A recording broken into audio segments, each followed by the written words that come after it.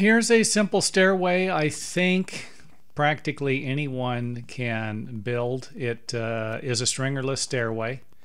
2x4s, 2x8, you can build out 2x6s, and 2x12s for the treads. It's about 3 foot wide, 7.5 inch riser, and of course might not work for every situation, but of course you can always adjust the height of the risers. Now if you need to stabilize it, you can always add a 2x4 to the back.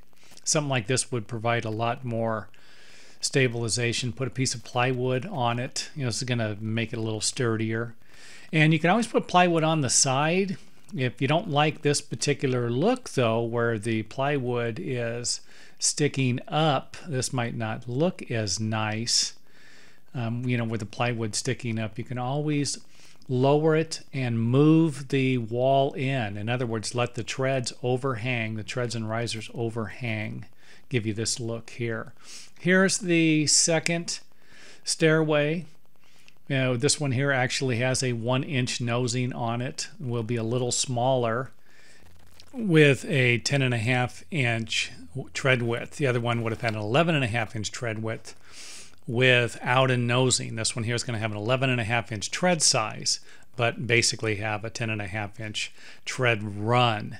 Now, here's an example of what it would look like if you left the original frame, or the frame from the very beginning. I just wanted to give you an idea. You will need to modify the frames there if you're going to use this particular design.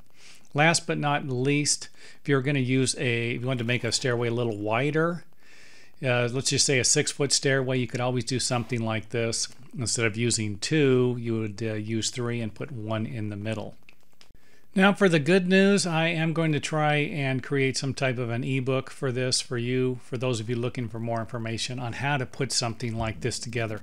And I will put a link here at the end of the video once it is completed.